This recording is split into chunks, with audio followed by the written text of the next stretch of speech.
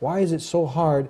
People get motivated to go to a football game, to a basketball game. They get motivated, sometimes even play Xbox. But sometimes, you know, when you try to encourage people to get together, we're going to have a khalaqah, right? We're going to talk about a certain topic of Islam. You know, come to my house, or we'll watch a lecture. We'll watch Nouman Ali Khan, you know, or someone else. Hopefully something better, okay? Yeah. But you get what I'm saying? Yeah. A lot of times the motivation's not there the same way it is for some of these other things. Yeah. Why is that? Have you seen this? Sure. I mean, there's different kinds of people. Alhamdulillah, there are people, especially in the Muslim community now, that have found motivation. And they're really driven to do things.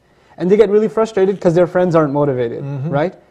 First of all, you have to be patient with your friends because you weren't always motivated yourself.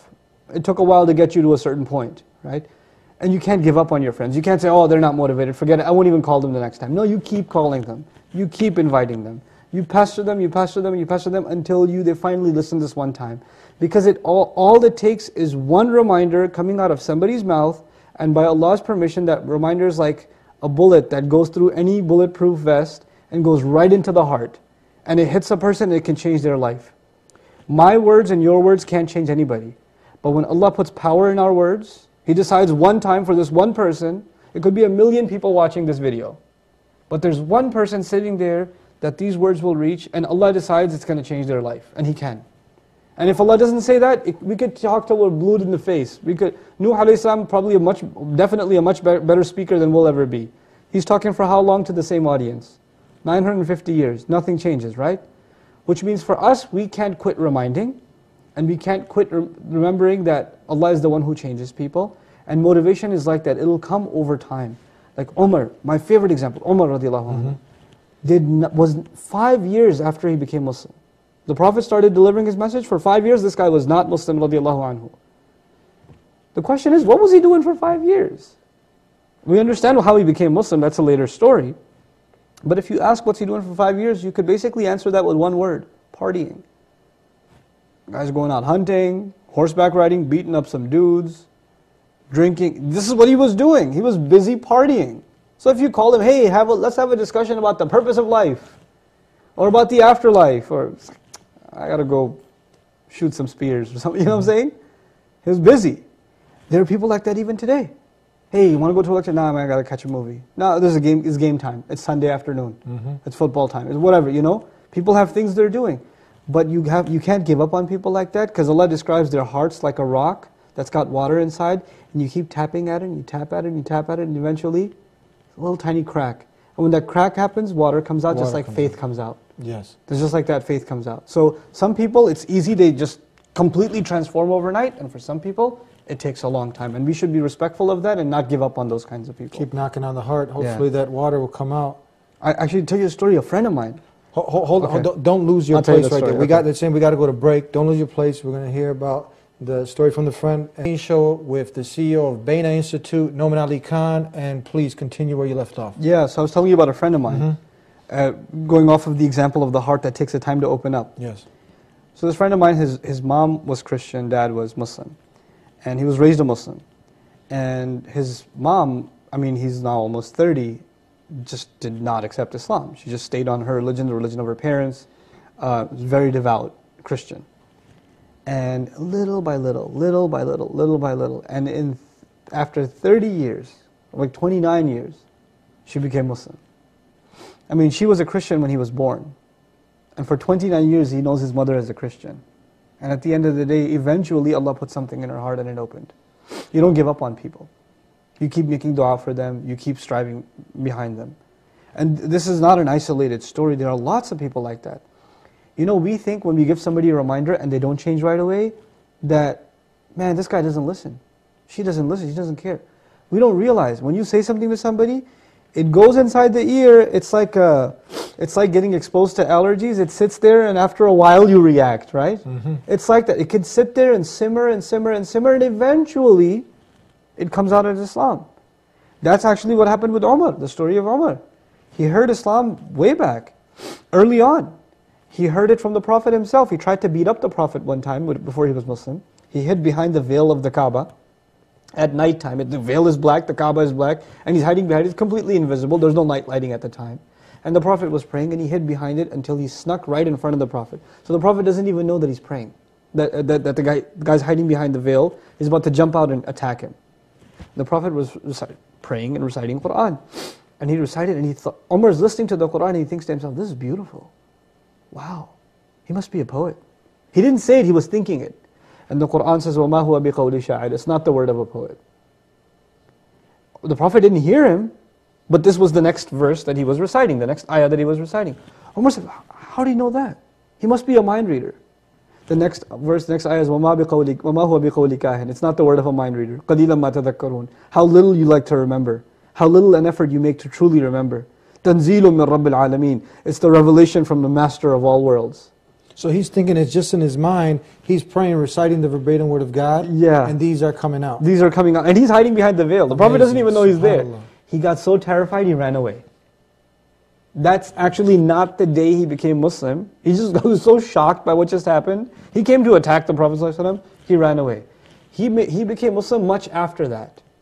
But you know what? The first crack had already been caused. And it only gets bigger and bigger. Like a dam, you cause a crack, it gets bigger and bigger and bigger. It's like that, you know. So we shouldn't underestimate the words of reminder. People might dismiss it at the time. A lot of times people dismiss advice because they're too full of pride at the time. If I try to tell my sister something, my cousin something, my uncle something, come on, don't bother, don't waste my time. They don't want to look like they're listening because it might even be, why should I make you feel like you won? I had to listen to you. Who do you think you are? And maybe once you left, they're like, yeah, he was right, I should have listened to him. Mm-hmm. But they can't let you see that because it's a matter of pride now, right? It's okay. We don't have to give people advice and they transform their lives, because that transformation is not up to us. But we do have to continuously remind. This is the teachings of all prophets. Prophets didn't see change for decades sometimes. And Allah, what's the advice Allah gave to our messenger? So you're not going to find a better speaker, you're not going to find a better message, you're not going to find a better audience that understands the message directly, the Quraysh. Imagine people that hear the best message from the best teacher for 10 straight years and still don't listen. Can you imagine? What an impossible audience. What does God tell His messenger? فَذَكِّرْ إِنَّمَا أَنْتَ مُذَكِّرْ. Just keep reminding. Your job is just to remind. So it's not our job to convert Our or job to is change to- someone's heart. That's on the Creator, but ours is just to... Sincere, considerate reminder. Considerate means you care about that person. You're not just there to tell them they're going to hell. You're not there to tell them they're wrong. You care about them, like you care about your own child. You care about your own brother. You care about your own, and they're in the sense your brother too, because you have the same father, Adam alayhi salam. So they are your brother and your sister in humanity. That's the reason Allah told us we come from single parents. So we think of each other as family. So it's that caring concern. A lot of times people give advice in a way that's very insulting. Yo, sister, you're not wearing hijab. Don't you know that's in Islam? What kind of Muslim are you? That's how you would, if your mother wasn't wearing it, that's how you talk to her? There's a way to talk to people, right? This is what the Prophets taught us. How to talk to people. Not just what to say, but how to say it. How considerate we have to be in delivering a message. Because that can soften people's hearts. Laynul qulub, qaydul qulub. The Arab says, the softness of the hearts can become the prison of the hearts. You soften somebody's hearts, it's like they're in your pocket now. You own them. An-nas abidul ihsan. They say, people are enslaved to excellent behavior. You behave excellently with someone and they are yours. They're yours. This is what the Prophet was, ﷺ. He was excellent with people. One of my favorite stories of the excellence of the Prophet ﷺ is when he conquered Makkah, when Allah gave him victory in Makkah. The custodian of the Kaaba, the Kaaba has a key. Yes. That was a mushrik. Mm-hmm. And he refused to give him the key. I'm not like, it's Muhammad. If I knew Muhammad was a messenger, I would have given him the key. He's not a messenger, I ain't giving him the key. So one of the companions grabbed the keys from him without telling the Prophet something. Grabbed the key from him, gave him to the Prophet to open the Kaaba. When they opened it, he prayed, etc. And they're coming out, and an ayah was revealed to give the key back to the mushrik and apologize to him for taking the key from him in that way. And when he saw that behavior from the Muslims, he became Muslim. Amazing. Incredible. Like Allah revealed to at the time of victory, these are people that were torturing you. And He didn't torture him or kill him or stab him, He just snatched the key from him. And the key doesn't even belong to him, he's a mushrik. It doesn't belong to him. But Allah didn't like that, and ayah comes down. And that's the ayah actually I shared in khutbah today. إِنَّ اللَّهَ يَأْمُرُكُمْ أَن تُؤَدُّوا الْأَمَانَاتِ إِلَىٰ أَهْلِهَا. Allah commands you to give the rights to those who deserve them. Oh my God. This is a great example of mercy. Mercy, courtesy, respect. Some of the great people that the people look up to, Alexander the Great or some of these other war hungry people, they would have chopped the man's head off. Yeah. Can you imagine? He gave the key back. It's an unprecedented scenario.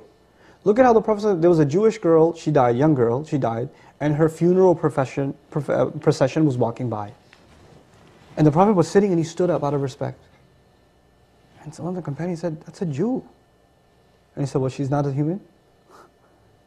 He had courtesy for all human beings. This is what Muslims have to learn. To be courteous to each other and to be courteous to all humanity. Respectful. This is how you invite people. Now, let's talk about this word for we have a few minutes. The word da'wah. We use the word da'wah. We have to give da'wah to Islam. We have to give da'wah to Islam, right? Da'wah literally means invitation. Now, outside of calling people to the religion, have you ever given somebody an invitation to your house for dinner? For lunch? Come over to my place. We'll talk. Is it possible you insult someone, make someone feel little, insignificant, worthless, and then invite them to your house? And even if you did, would they come? It's impossible, isn't it? The very word da'wah means that you have extended respect, courtesy, kindness to somebody else, so much so that you're ready to invite them to your own home. That's what da'wah is. If we forget that basic meaning, we're not able to carry this message to anybody. We're not. It's not about the arguments, it's not about proving whether God exists or not, or whether this is correct or that's correct, or this text or that. All that's later. All that stuff is later. The first thing is an attitude of inviting people to something beautiful. Just like you have a wonderful meal at home, I want to share it with you. There's plenty to go around. And what an amazing meal. The more we share, the more it increases. Instead of going down, you know.